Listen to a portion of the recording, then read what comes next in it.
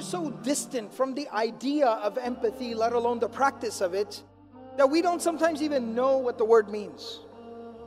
We know it sounds something kind of like sympathy. Sympathy is to understand where somebody else is coming from, to acknowledge somebody else's pain. Empathy is to feel their pain. To feel their pain.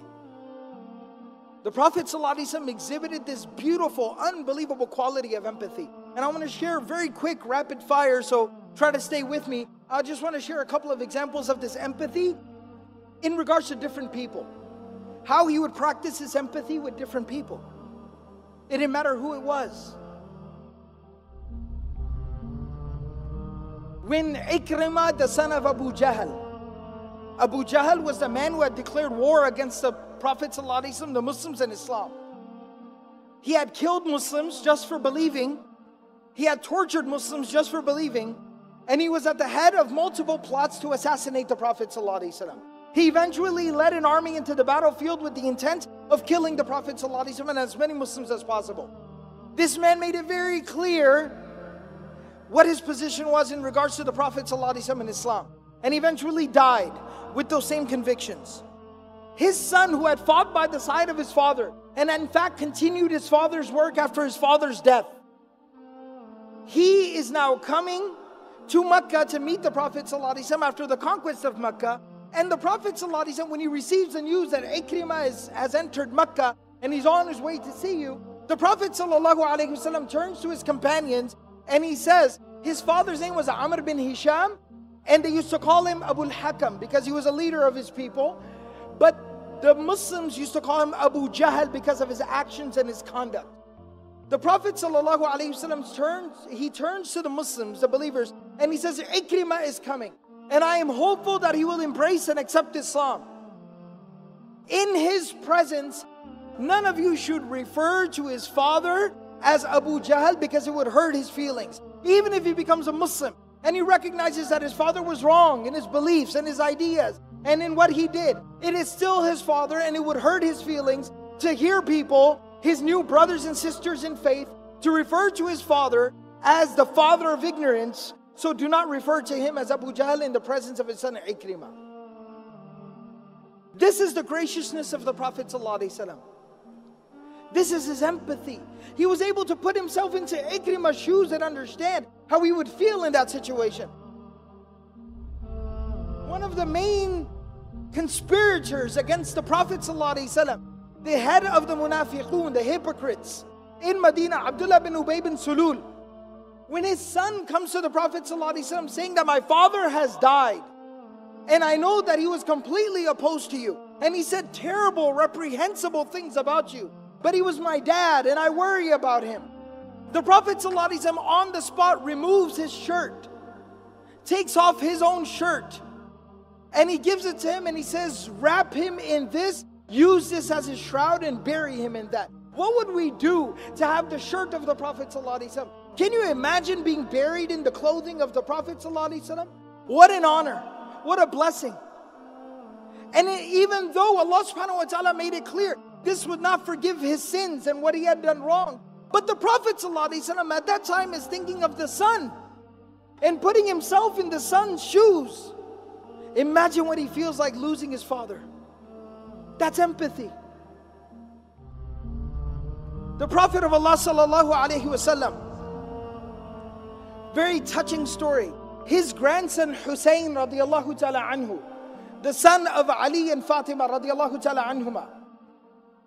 Hussein radiallahu ta'ala anhu, he was the younger of the two brothers, Hassan and Hussein radiallahu ta'ala anhuma. May Allah be pleased with both of them.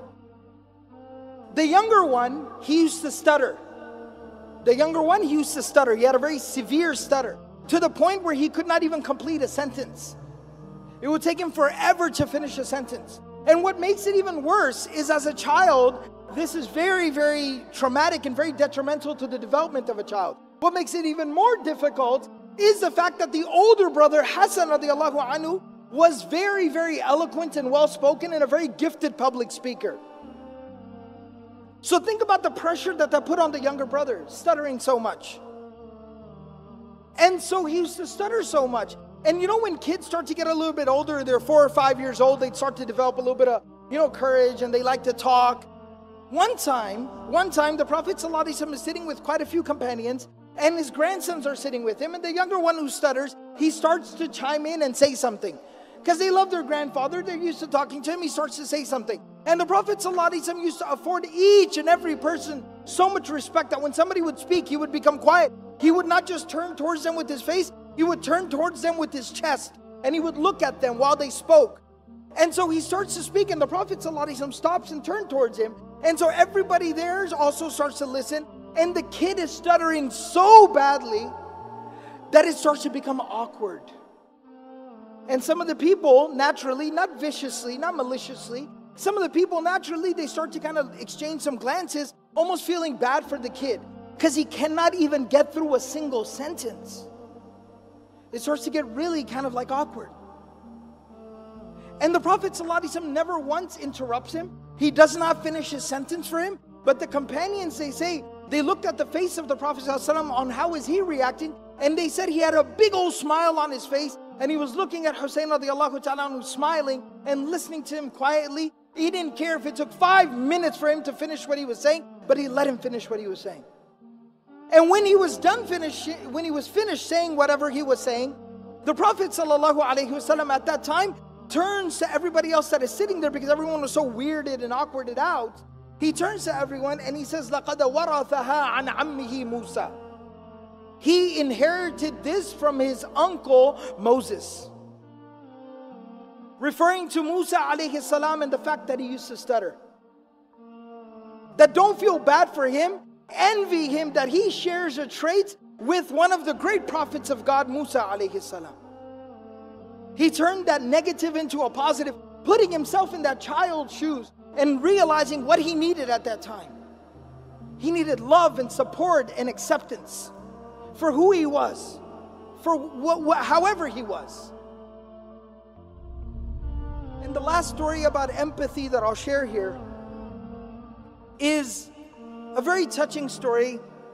Bashir radiallahu ta'ala anhu, a companion of the Prophet ﷺ, he was an Ansari. He had gone out for one of the campaigns, the military expeditions. And when the Prophet ﷺ did not go on this particular journey, so when they would return back, he would go outside of Medina to welcome them back.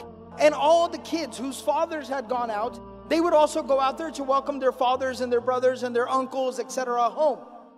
So they're out there and they're all waiting for people to come back. And as slowly everybody is coming back, and the Prophet ﷺ would wait, and then he would come at the back of the army. He would be at the end watching over everybody, the shepherd.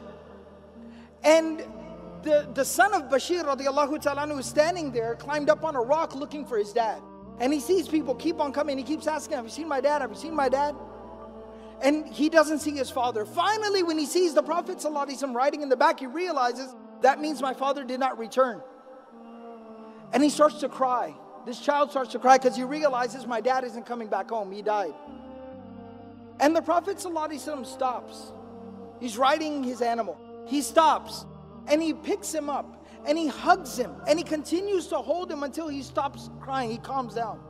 And then he says to him, he says, أَمَا تَرْضَى أَنْ أَكُونَ أَنَا أَبَاكَ وَعَائِشَ أُمَّكَ. Don't cry, don't worry. If you need a father, I will be your father from today, and Aisha will be your mother from today. To embrace somebody else's child as your own.